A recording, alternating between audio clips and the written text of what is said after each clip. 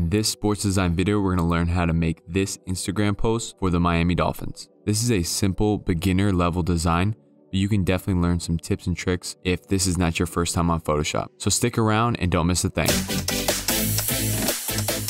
Alright, the first thing I'm going to show you guys is how to do this background. So if you look at the top right hand corner, you can see that the Dolphins have the player in the background centered and squared off. It's important to note that I have two layers here. One layer is the background layer and the other is the player layer where he's already masked out of.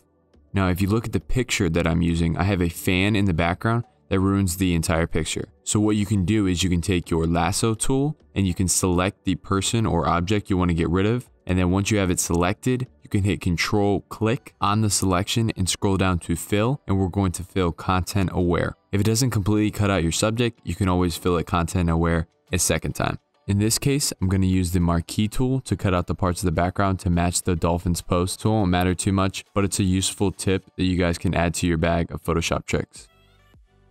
If you guys are enjoying today's video, drop a like. It's free and it helps my channel out more than you guys know.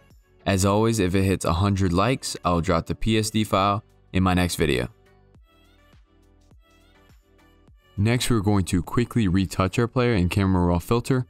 If you want to see my specific adjustments, you can always pause this part of the video, but I want to place a strong emphasis on noise reduction in this particular graphic, and this can be found in the Detail tab. This makes my player's skin look a little bit better, a little bit smoother, and it gives it a professional look. I also made some adjustments to the background layer just to add some texture and clarity, as well as some sharpening to clear up my image.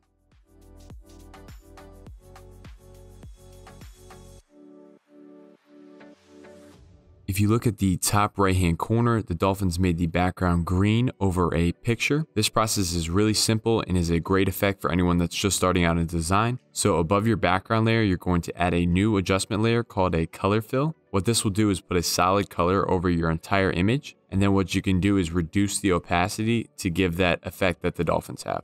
Alright, step 6 is how to make your text look better. So listen, with social media, you want to make sure your graphics are really easily readable. So oftentimes graphic designers will spread out their text to make it just easier for the reader to view it. So you can do this by highlighting your text, going up to window and then going to character. And then we're going to adjust this tab right here. The larger the amount you put in, the more spread out your text is going to be.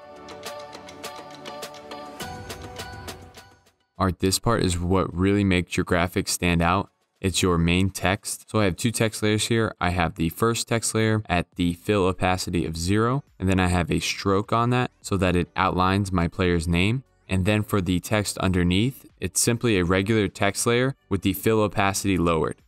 I also added the rectangle that they have in the bottom right hand corner, and that's just an additional add-on. And after you've done that, you should have something like this.